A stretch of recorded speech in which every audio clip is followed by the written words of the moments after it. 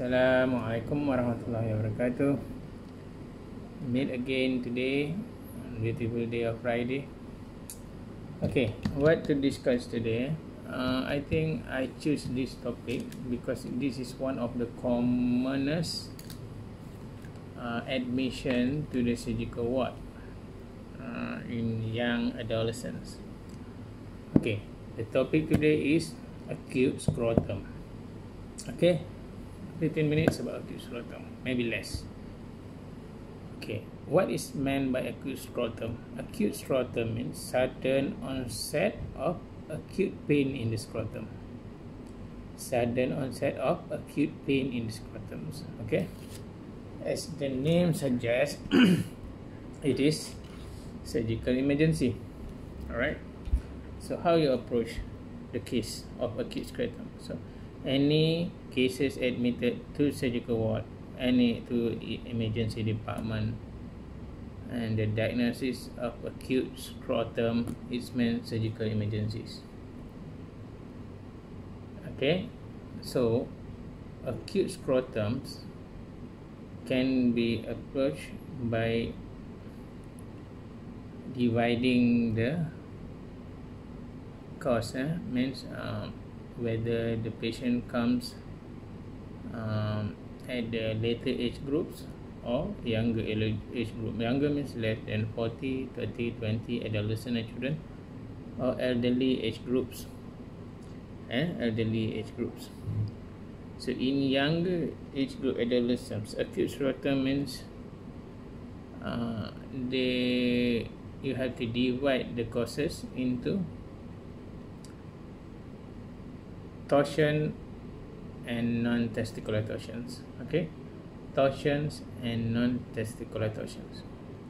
Basically, all acute scrotum is torsion unless proven otherwise. Okay, sudden onset of testicular pain, usually unilateral, is torsion unless proven otherwise. So how torsion presented? It can occur in any age group, but most common in children, adolescents, or younger adults. And usually this patient has no predisposing factors, no other precipitating factors, and usually come de novo, sudden onset, or sometimes can be following trauma, and not so uncommon after riding the bicycles and so on. There are no causating factors. Alright, and these are the usual presentation. Okay, age, no causating factors, usually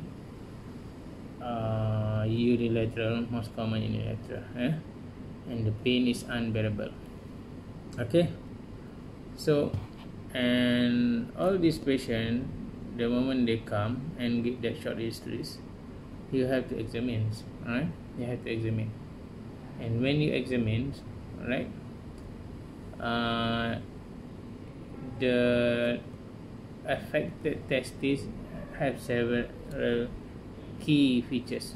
One is it is positioning higher than normal testes, right? And instead of vertical lie, it is longitudinal lie, or you call it bell scale. I call it bell clapper type of position, bell clapper. And on inspections, okay, higher up, and sometimes the size can be bigger than the affected testis. And when you palpate, it is tender. Sometimes you can have localized temperature. And when you pull the testis down, the scrotum of the testis, it will release. Alright, and in the later stage, when the torsion is already set up, there will be absence of cremasteric reflex. So the features here, the important feature is horizontal lie, clapper type, it is higher up, absence of cremasteric reflex. The rest, the features can be similar to epidermoorchitis or inflammation of the testis. So history, what are in this other than that? In children, usually the testis, the children, the torsion of testis common in patient with preterm labor, with history of preterm labor before delivery, but like that, and it sometimes has previous history of torsions, previous history of torsion, or previous history of trauma, accident, or something being hit by the ball. So I'm going to show to you a few photos, my photo on the torsion. So alright, so what happens when you make a diagnosis of torsions? Do you need to do ultrasound? Do you need to wait? Do you need to explore? Okay, the answer is torsion does not require radiological investigations. It is medical legal case issue, because if you diagnose the patient have torsion, you only have 6 hours, 4 to 6 hours from the time of onset of the torsion to save the testis. So you have to explore it immediately. So you can perform it under GA, and when you take the consent, it is exploration of the testis, exploration of the scrotum, KIV, keep in view of orchidectomy, means you untwist and put back the testis in the normal position, vertical, and you stitch it to the scrotal wall, plus orchidopexy on the other sides, means the normal testis also you need to fix it for prevention of future torsions. Why? Because the history, etiology of testicular torsion is, one of which is abdominal long of spermatic cord, abdominal long of spermatic cord. So you can twist it inside the tunica vaginalis like that. So the unaffected side also, there is possibility of torsions if you don't fix it. So when you explore, these are the for medical officer. When you explore, you can either choose to make incision at the median raphe, or you do incision on the affected sides. I prefer to choose to open on the affected side with reasons. Okay, when you open, and you can see, please inspect the color of the exudates and then the color of the testis. Okay, if the testis is already black, like I showed you just now, it's already black, you need to clamp the spermatic cord first. Never untwist it, because the testis is already gangrene. See, what happens if you untwist it?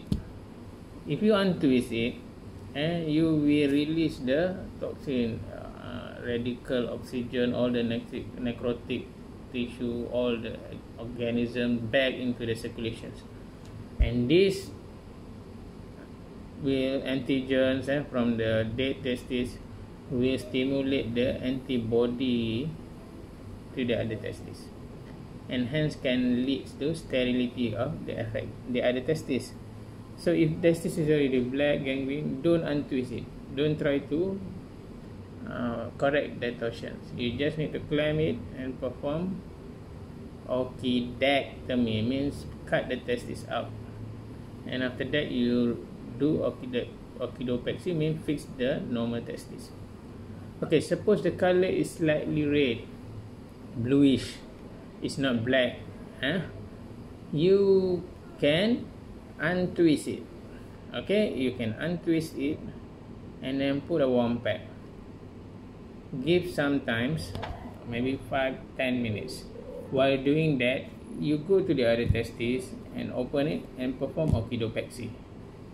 After you completed perform orchidopexy on unaffected testis, normal testis, you go back to the testis that you warm just now, and then look at the color. If there is return of color from blue to pink to red, and there is a vascularity presence, so you can perform orchidopexy to that testis. Means you are able to untwist the testis. There is possibility of revascularization, and you can save that testis. So you perform orchidopexy, and then after that close the tunica vaginalis. Orchidopexy means if testis is like this, okay, if testis is like this, you fix in 3 places. One is at severe part, middle and lower to tunica vaginalis, to the datos muscle there. Fix it with absorbable suture. Alright, okay, that is torsion. Remember, don't untwist the gangrene testis, because you are actually doing harm to the patients. So that is acute scrotums. How about the other causes of non-torsion testis presented with pain, tender right testis? So the other group usually presented out of the age group of this category torsions. So usually the patient have causating factors. That's why history very important. So usually elderly male, with history of urinary incontinence, prostate disease with catheter in situ, because this urinary incontinence can lead to local infection and at the same time can precipitate infection of the testis. We call it epidermoorchitis. And most of the cases bilateral. Okay, most of the cases bilateral. History of multiple sexual partner. Usually this kind of patients can have presentation of testicular pain, but the diagnosis can be epidermoorchitis. In small children, bilateral testicular swelling or scrotal swelling, in bilateral small children, infant, 1 year old, 6 months, with scrotal edema, these are quite common, and usually the diagnosis is idiopathic scrotal edema, and this sometimes can be attributed to bitten by the insects or allergic to the pampers and all those things. And remember, some but not common testicular swelling is associated with testicular tumor, but most of the time not associated with pain. Painless testicular swelling can happen at any age. Painless testicular swelling can happen at any age, and please rule out testicular cancer. So you have to send tumor marker, alpha fetoprotein, beta HCG, serum LDH.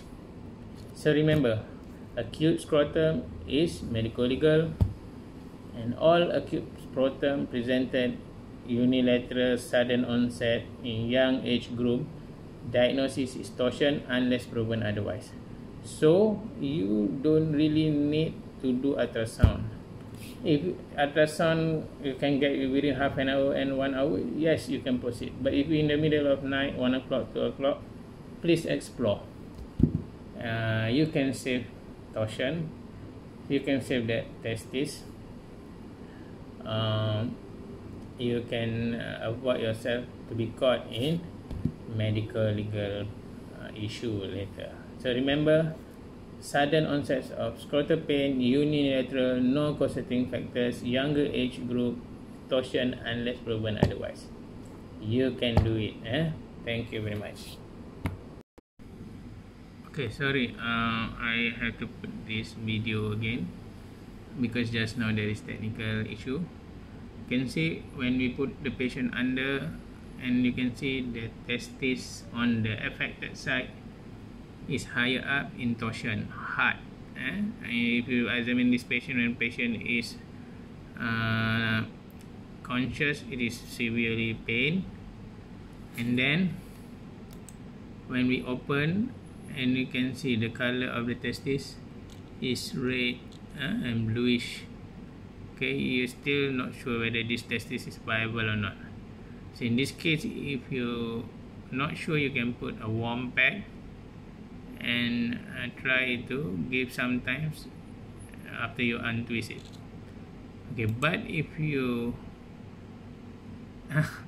you open up and you see the testis is like that black, this means testis is already gangrene and twisted, and you can see the black testis twisted here, alright, several times.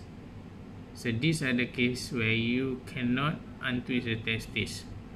You need to clamp it and perform orchidectomy and glue orchidopexy on the other side. Okay, see, this is another close view of the torsion testis where the testis is already gangrene. So this is how the position of the testis, Bell's Clapper defect, so horizontal line.